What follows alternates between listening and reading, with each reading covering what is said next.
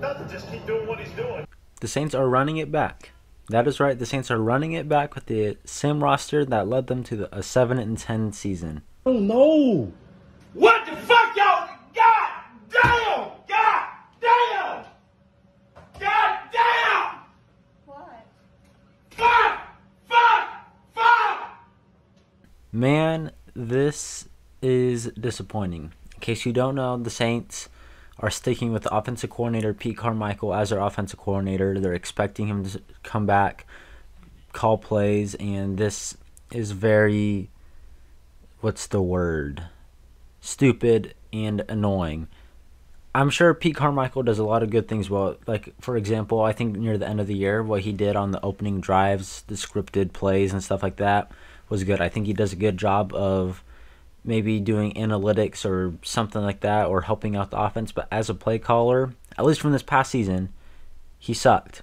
Now you could go back and say, well, he was a play caller I think in 2011 and 2012 or something like that. But he also had an extra offensive coordinator in Drew Brees, who basically makes any receiver look good and could make any play call look good. And when you have a Hall of Fame quarterback in his prime, that sure as hell helps, especially, if your play call might not be the right one. So the Saints are running it back. For me personally, I was cool with Dennis Allen staying the head coach, giving him one more season as long as they got a new offensive coordinator and kind of revamped the offense. And they didn't do that. Dennis Allen is basically putting his job on the line, and he's relying on Pete Carmichael to do his job effectively and improve. And I don't know, I could be wrong. I just don't see that happening. I mean, to be fair, they didn't have Michael Thomas, but then again, neither did Sean Payton when he was calling plays for 2 straight seasons. They didn't have a physical pass catcher. Quarterback Andy Dalton, I don't know. It just seemed like Pete Carmichael didn't know how to use Alvin Kamara. Taysom Hill didn't want to get them the ball in the red zone. And it felt like the only time he really utilized Alvin Kamara the right way was the Raiders game, and we saw what Alvin Kamara could do. I don't think Alvin Kamara has lost a step. I just think he was being used wrong. Give him runs to the outside, get him on screens, option routes, Texas routes. Like those plays, especially in the red zone, those are plays that are going to be money, and we never saw Pete Carmichael call them. 2nd down and 10 runs. Apparently he doesn't know that you can throw the ball on 2nd down.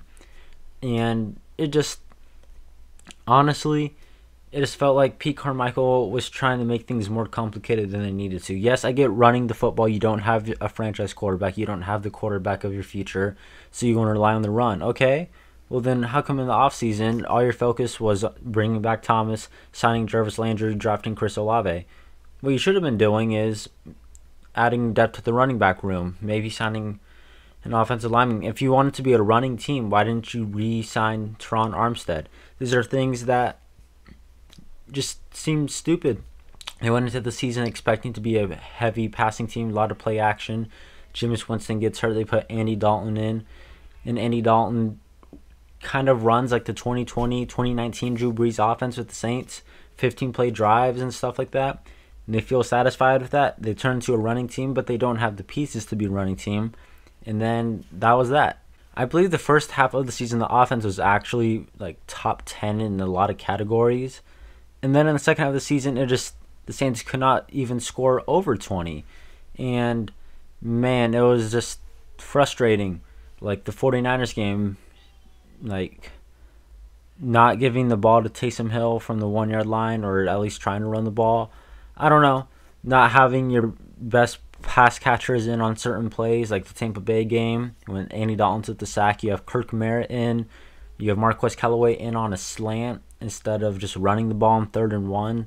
A lot of these things are on Pete Carmichael. The packages, the players he's using in these packages are on him. The way the offensive approach is on him. And that's why a lot of people wanted him gone. They wanted a new offense. The way they're using Rashid Shaheed and Chris Olave is how they were using Michael Thomas. Like, those guys are not built to run over the middle, be physical, and catch contested catches. They're built to go deep, make big plays, run to the outside. And obviously, the Saints are going to miss having a contested pass catcher over the middle, be physical, because Michael Thomas is most likely on his way out. So So now you have two guys with 4.2, 4.3 speed, and you're having them run physical over the middle routes. Like, no. Pete Carmichael, if they want to do something this offseason, if he wants to prove to everyone that this last season was a fluke, he didn't have the right players, they need to get a quarterback and a power running back, and then they also need a physical pass catcher. Whether those are all addressed in the draft, free agency, a trade, whatever, they need to do. They need to get a player in all three of those categories. They need to get a good quarterback, or at least try to get someone who could fit their scheme at quarterback. Maybe somehow they try to end up with Derek Carr because Dennis Allen, I believe, drafted him. So maybe Derek Carr is someone they look into. Obviously, the draft, we don't know what pick or if Sean Payton goes where the Saints are going to end up. So quarterback, I think, is the biggest question. And quarterback, obviously, you get a good quarterback that hides all the offensive problems. If you have a player like Patrick Mahomes or Justin Herbert and they throw an interception, but you still win the game, no one's talking about the interception. But with the Saints, Andy Dalton, the room for a mistake is so slim. You throw an interception or the team fumbles or you punt once, fans are going to remember the mistakes because we're losing. We are down bad. Basically, we aren't winning. We're not a winning team. Getting a good quarterback erases all of that. It erases all the bad.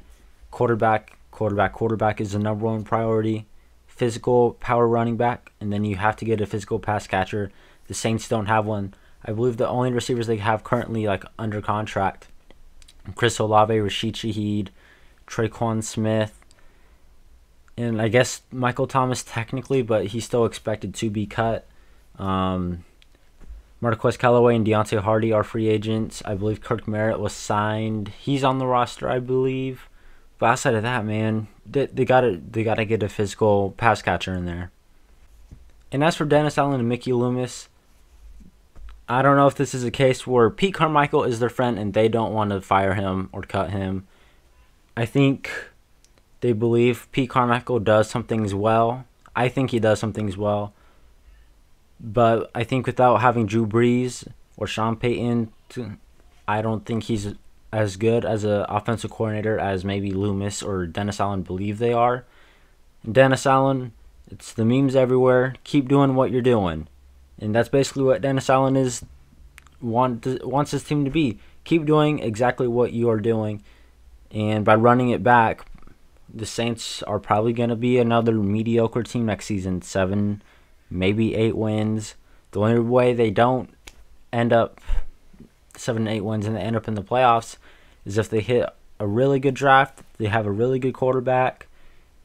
And they, obviously don't have the injury bug again, but it's just very frustrating when you're expecting change. You want to see change because the offense sucks. It couldn't score over 20 in the second half of the season, and then here we are running it back with the same mediocre team. And with that, I would really expect the Saints to bring back Andy Dalton, re-sign him. And while he wasn't bad, I just feel like the Saints should go a different route, get a different veteran quarterback, draft someone. But that's just how it is right now. The Saints are sticking with it. They're running it back, unfortunately, running it back to mediocrity.